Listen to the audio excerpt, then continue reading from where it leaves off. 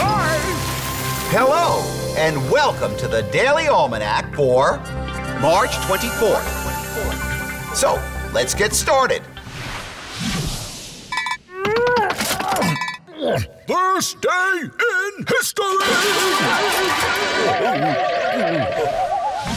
On this day in history, March 24th, 1874, Harry Houdini was born. Houdini is considered by many to be the greatest escape artist of all time. He dramatically freed himself from ropes, chains and locks, and handcuffs. His wife, Beatrice, was his stage assistant. He not only performed in theaters, but was also in many motion pictures.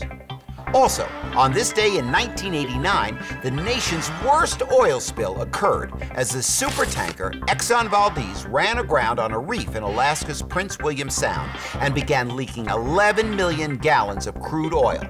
Seabirds, sea otters, harbor seals, bald eagles, and billions of salmon and herring eggs were killed. People volunteered to clean animals, but in many cases, they were too late. And on this day in 2002, Halle Berry became the first African-American performer to win an Oscar for Best Actress for her work in Monsters Ball. Word power! Today on Word Power, we're going to talk about the saying, mind your P's and Q's. Now, if you mind your P's and Q's, it means that you're polite and are careful not to do anything wrong. You might say, when I go to my grandmother's house, I have to mind my P's and Q's. I don't want to do anything to offend her. Now, the saying comes from the 1600s, when people who were in charge of printing books and newspapers had to be very careful as they selected the letters. They had to be especially careful with the words containing P's and Q's because they looked very similar and could easily be mistaken for each other. Ooh, extremes.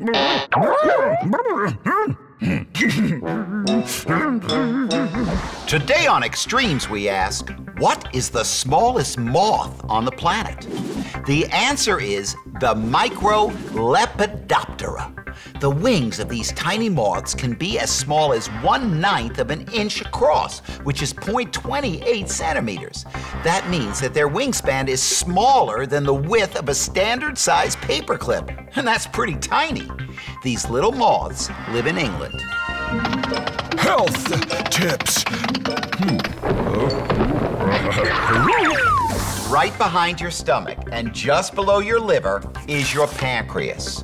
Your pancreas is a gland, and it's the second largest gland in your body. It's shaped like a carrot. The pancreas has a job to do, to produce juices that help you digest food. It also makes a chemical called insulin, which helps keep the sugar in your blood at the right level.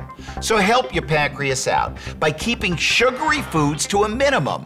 Sweet treats are fine sometimes, but not all the times.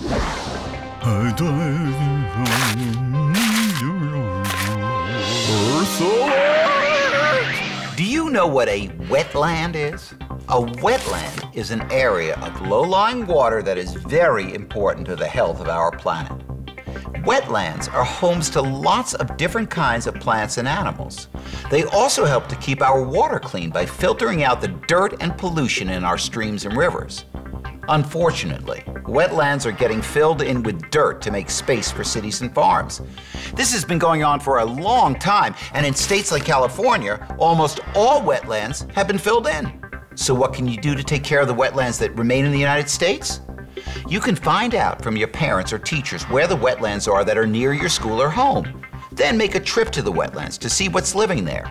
If there are signs of trash or other pollution at your local wetland, talk with your teacher about arranging a cleanup effort. Well, that's all the time we have left today for Daily Almanac. Thanks for stopping by, and I hope to see you tomorrow.